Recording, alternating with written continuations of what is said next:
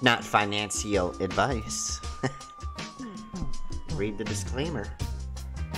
Anyway, we have an emergency track meeting if you're a trader, okay? I just saw this, and I want to be honest with you when I can, right?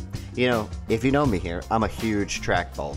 But we got to talk about this real quick. Another short video. My video was too short earlier, so I wanted to drop some hot, steamy knowledge on you one more time today, okay? Let's drop that funky music, okay?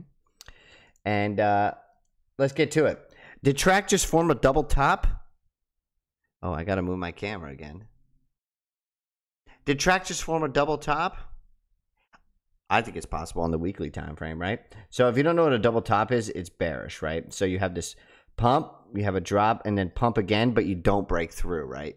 It doesn't have enough juice to get through, so it starts dropping back. Now, it probably doesn't have enough juice because Bitcoin keeps running up into this resistance. This is about 43.5. So $44,000 range, it just like, it keeps selling off. So we got to watch that. That's probably going to predict the next move, right? But if you look here on this chart, right, this is gate.io, the weekly time frame, I mean, clearly this is like classic double top, right?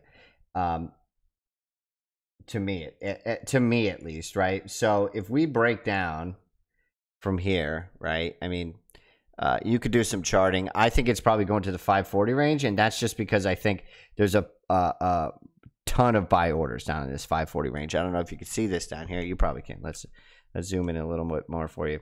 Right, you have a ton of orders down here. So you can also see it right here on the weekly time frame on Unisat, right? But here's what I want to calm you down with here, okay, and lull you into a lullaby sleep. We have an uptrend over the 6 months. It hasn't broken down. I would be a little concerned, right, on the 6 month chart if we break down below 5, right?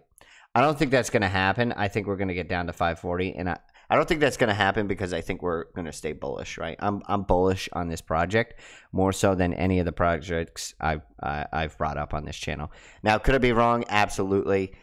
Could we blow up and go to zero? Absolutely. All these are real possibilities. Remember, it's not financial advice, okay? We don't put the N on financial here. It's just the way it goes. Emergency meeting over. Go amongst yourselves and your family and enjoy your weekend. That's it. You can call me Hunch. I've got a hunch. It could be bad. Uh-oh.